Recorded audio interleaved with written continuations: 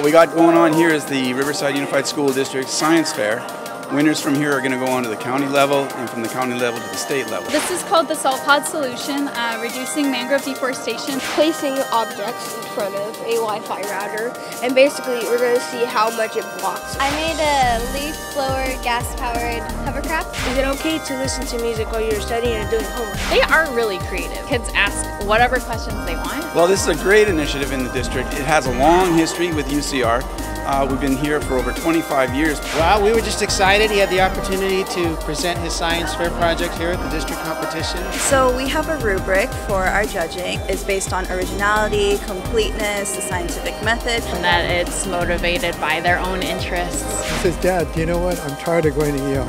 He stared at the screens for a long time and he says, "I got to find a way to fix this." How my screen could filter out the air and pretty much dust would fall off and cleaner air would come into the room. So a P wave is the first wave in an earthquake, and I put them on a shaker table I made to see which ones could resist P wave for the longest time. I didn't even know it was possible to be made by, me.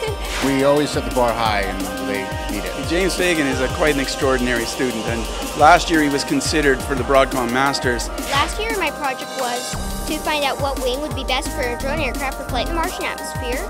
And this year, I'm testing out several different propellers and impellers to find out which one will generate the most thrust for this aircraft. I want to be a robotics engineer and work for NASA. It's fantastic, and I like how it feels like every year women and girls are more and more confident in how they talk.